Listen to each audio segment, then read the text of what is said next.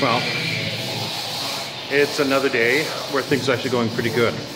Went on a decent long walk yesterday in Peters Lake Park with a friend and her dogs. Had a nice meal afterwards and beer with her, and today I've been feeling pretty good. Managed to get out, do my errands in the morning. There's great weather. On a spur of the moment, got a new coffee with somebody, and it's all going well. And so it means, and yes, I've gotten in another 5 kilometers of walking today. That's the 3rd day out of 3, 4th day out of 5. So it's happening, the exercise part. So I'm looking after my physical health as well, and my mental health is feeling pretty good today. Things happened so that I'm feeling more upbeat and hopeful and excited about what's coming up in my life, and that's good. I'm continuing with my learning of Swedish, French, and Spanish, and I'm loving this Duolingo, and it's really good for my brain because it forces me to think in a new way.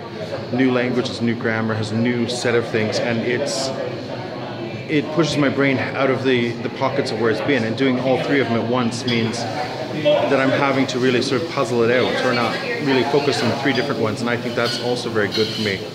And yeah, so things are coming my way, my attitude is more positive, my physical health I'm working on, and it's all much better than it has been. Yay! I'm positive, I'm happy. Anyway, talk to you later, bye.